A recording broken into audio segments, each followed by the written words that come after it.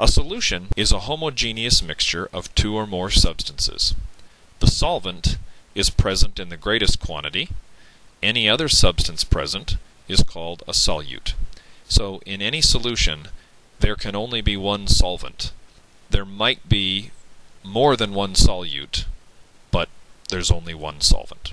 Aqueous solutions are those in which water is the dissolving medium. That is, water is the solvent. An electrolyte is any substance whose aqueous solution will conduct electricity. Here are a couple of examples of electrolytes.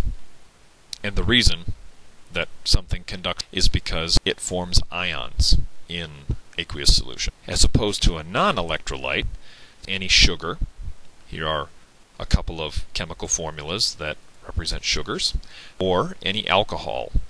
Sugars and alcohols, I ask my students to know that any sugar or any alcohol is a non-electrolyte.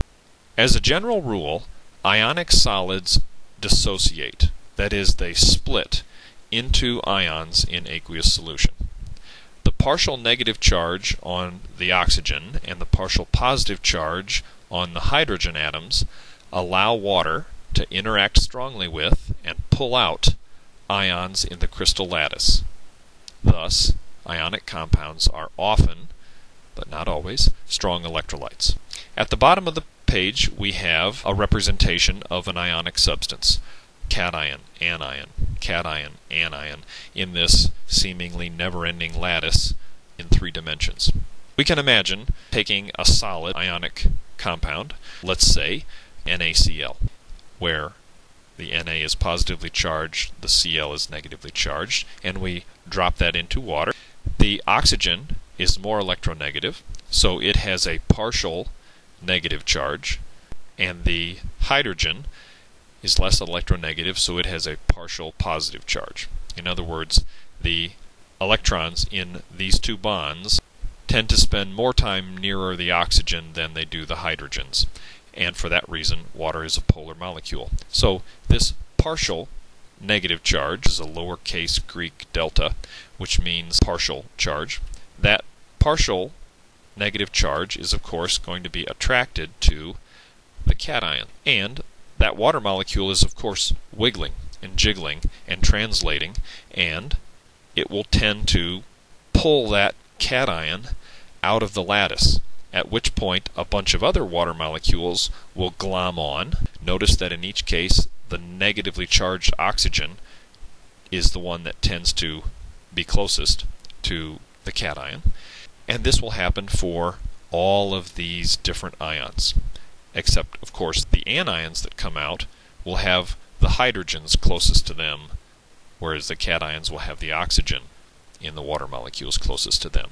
You can see I have a bunch of guys here, and they're all wearing hats, and they represent the cations and anions. You can think of the dudes as representing the cations and the hats as their anions. Cation, anion, cation, anion, in this never-ending lattice. Typically, when ionic solids dissociate, basically what we're saying is the dudes split up and they lose their hats. So the dudes come apart, they separate from one another. Not only that, but they also lose their hats. For molecular compounds, structural integrity of molecules is maintained. The substance may dissolve, but generally won't split into ions. Thus, molecular compounds tend to be non-electrolytes. In other words, if these dudes represent a molecular compound, which consists entirely of nonmetals, if that compound is soluble in water, here's what will happen.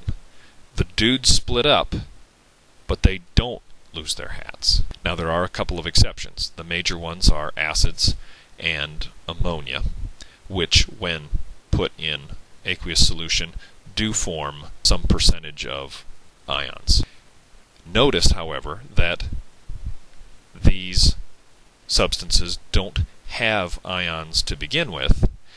They only spontaneously form ions when they go into aqueous solution, which is what this statement at the bottom means.